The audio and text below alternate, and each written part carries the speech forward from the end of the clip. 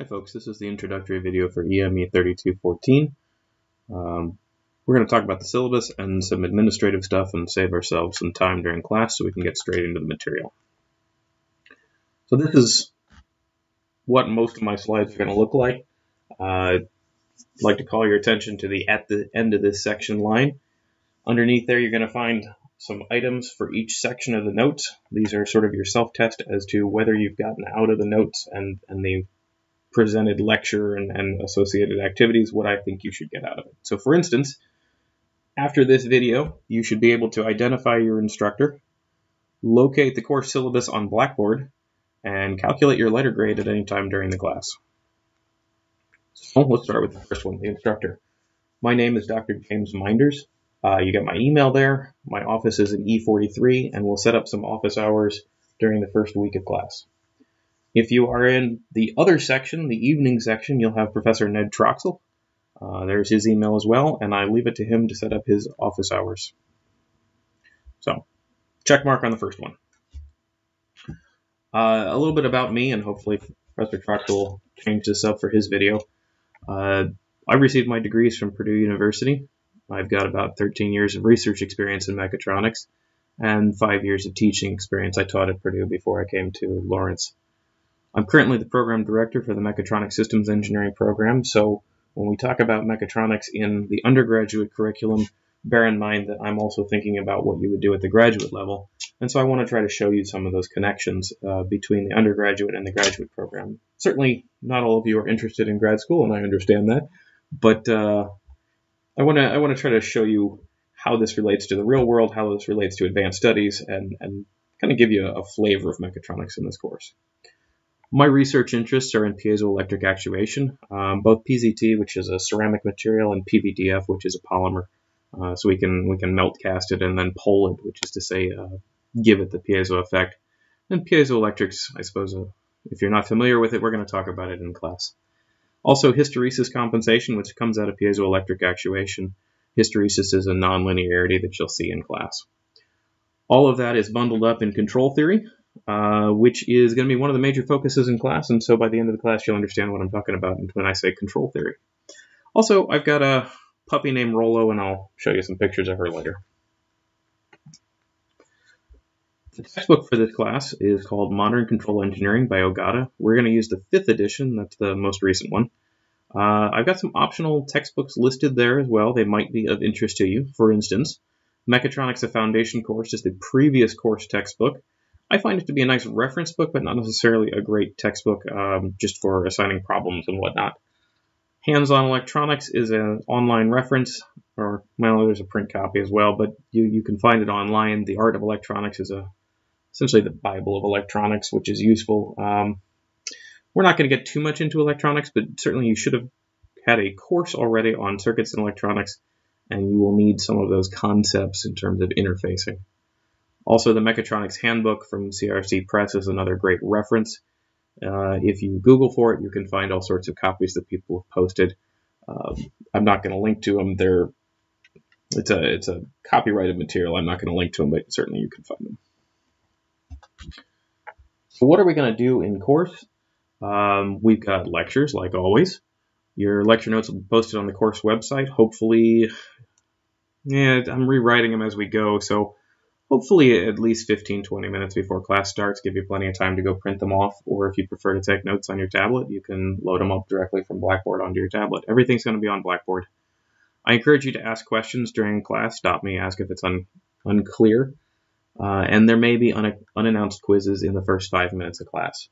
Any quizzes that are in the first 5 minutes of class, there's going to be no makeup. You either were there for class and you did them or not. There's also going to be videos like the one that you're watching right now, so some topics are going to be covered in a video instead. Reason being that if I give you the video and you watch it over the weekend or prior to class, that gives us time in class to work through problems together so that we can work on the hard part. Simply sitting there passively receiving information is the easy part. If I can pre-record that and we can talk about problems, we can talk about how to work the concepts into actual math, that's the more interesting part that I think you'd rather have me there for.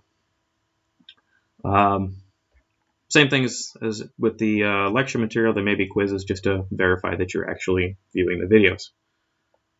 Also, we're going to be doing some PBL exercises. I'm sure you've heard of these. It's part of our current innovative teaching grant that we're required to try out some of these new teaching pedagogies, and generally I think folks like them. We tried them 2 semesters ago. I learned a lot about running them, and you can be guaranteed that you're going to get a better experience than the students did 2 semesters ago. We'll get more details on that further down the line. Homework is an important part of the class. Homework is your chance to practice the concepts that we talk about, and you're going to want to practice these concepts. These are going to be new. It's very different stuff than what you've seen in your other classes, and so I recommend that you spend time on the homework. I recommend that you work with your friends too. If you're going to work with your friends though, do me a favor, identify your collaborators on your homework. Just write down, I worked with so-and-so. That way I know when I'm looking at 2 assignments and they look very similar, I understand why they look similar, because you work together. And that's great. Do it. Also, the 2 sections, the daytime section and the evening section, are going to have the same homework assignments. So if you want to work with a friend of yours that's in the other section, feel free. They're going to be the same homework assignments. They will be graded by the different instructors, but there's no reason not to cross-pollinate.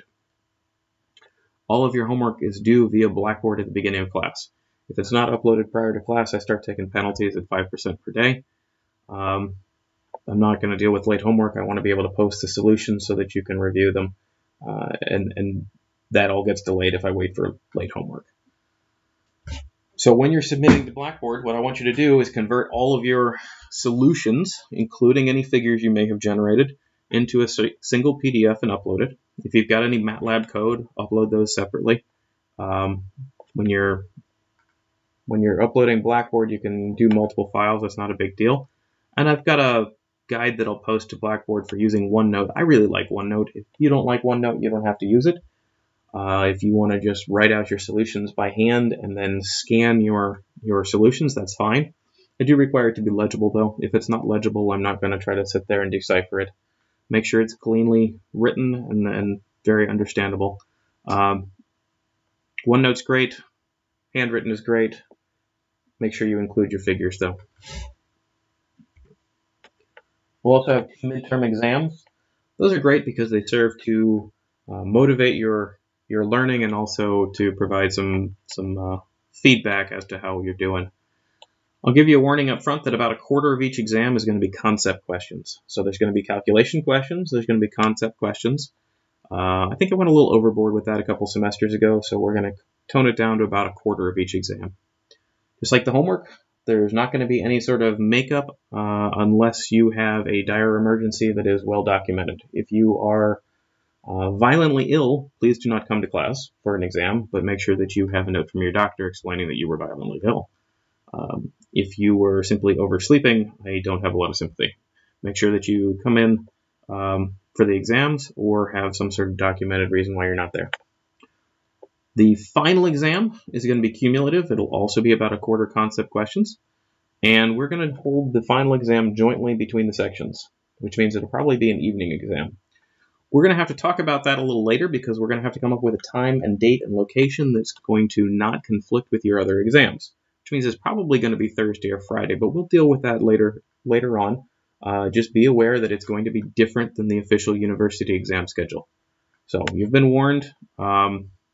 We will talk about that in great detail at a later date. So that other checkbox about how do you calculate your grade, here it is. Your lab performance, because there's a lab component to the class, is going to be 10% of your grade. Your PBL activities, those are going to be your larger problem-based learning activities where you're going to work with your lab group to solve a real problem, are going to be 15% of your grade. Homework is 10%. It's not much, but it's that practice that's really going to help you on the exam, since you would expect the exam problems to be similar to homework problems. So don't neglect homework for only being 10%. Exams are all 20%, and there's that leftover 5% for participation and quizzes. Participation is things like, did you come to class? Did you ask questions? Did you answer questions when I asked you? And did you do the quizzes? When we add that all up, we're going to get both the class average and your individual score. The class is not curved. However, if the class average is significantly off from where it should be relative to your performance, it may be shifted, which is kind of a roundabout way of saying I adjust things later, but generally it's not a bell curve.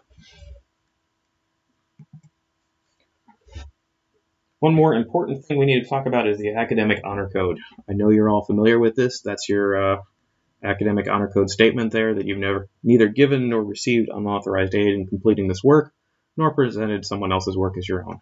Officially, it's required on all work that you submit. I'm not really going to look for it on your homeworks. I am going to look for it on your exams. I would like it if it's on your homeworks, but I'm not going to hold you to that.